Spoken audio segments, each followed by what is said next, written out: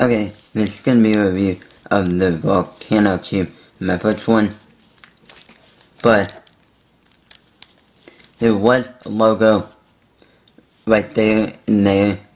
One right there was the mefferts challenge one, and then down here was the designer, which was Timur Everbar, I forget, but I'll put link, like caption annotation over it, tell you the exact name, designer. Size comparison between a pyramid and this.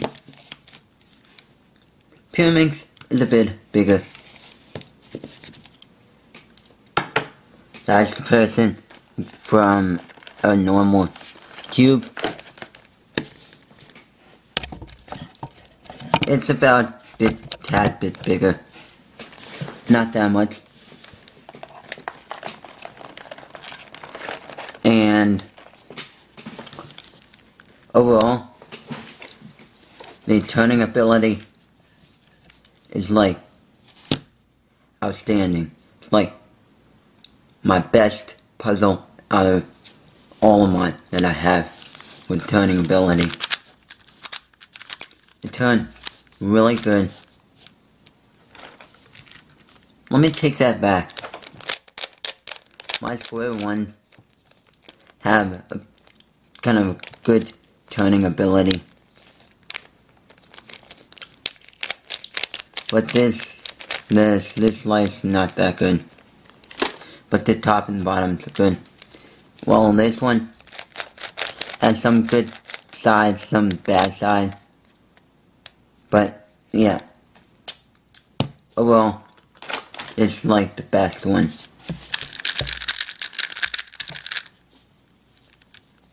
I would give it a 9.5 because really good turning ability. Barely any lockup. The only lockups occur is like when you turn a face. Like right there. I'm turning it really hard and it won't move. That's because either one of the other faces around it is turned slightly and catching on it like that. And another thing is that sometimes when you try to do this sort of happens where this piece can tend to fly off, get stuck, and it's like flies off like that. So basically what Timur did, but he originally designed this in shapeways, but I think he had the idea from like taking a normal pyramid and like making a circle around the center. Like imagine this whole circle part is the part he cut out to make the extended faces to work. And basically it works that way. And the sticker quality, excellent. It's like very, very good. The only problem is the logo peels off. And it happens to have the same type of stickers as my keychain pyramid does. And some of the stickers are exactly the same size for it. Yeah. And here I'll show you the mechanism. I'm only taking off one side, like one face of it.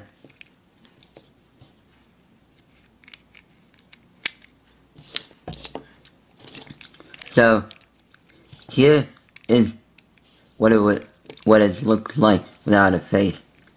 As you can see, it's like there's a big hole around it. And like around there, there's the other pieces and whatnot. Rotate around it. Yeah. And basically, yeah, it's very good.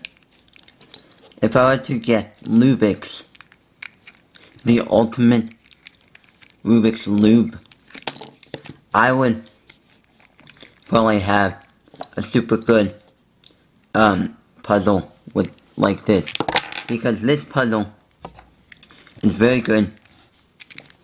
I've lubed it with silicone CRC, but Rubik's is like very thick, very good silicone, which that makes it excellent in that process, and it would make the ultimate lube. And if I happen to see someone with Rubik's at the competition that I'm going to in April, I will try to lube most of my cubes with it. With that, I can then tell how good it is. Yeah. And I can solve it sort of occasionally.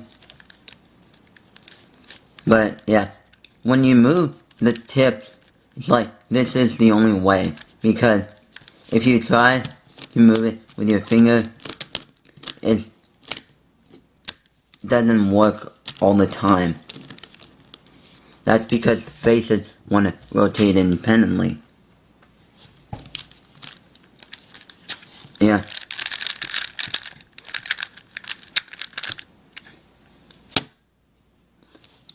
And speaking of which, I've had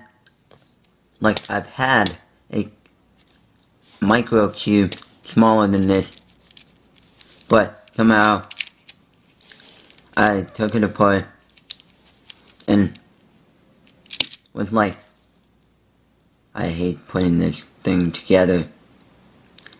And so I decided, yeah, I'll leave it in my parts bin for a while. And then I finally resurrected it, and I can only find all except for 3 pieces, 2 corners and 1 edge. I don't know if you can tell, but this cube is tiny. It's exactly the same size as this 2x2.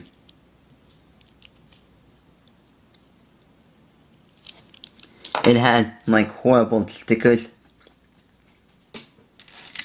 and I remember getting it in San Francisco at a Taco Bell from a vending machine. Now, I don't know exactly what Taco Bell or what.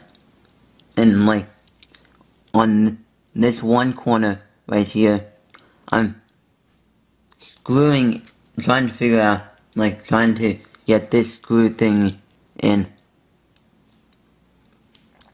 so that I can have this as a necklace of some sort. And if anyone can help me by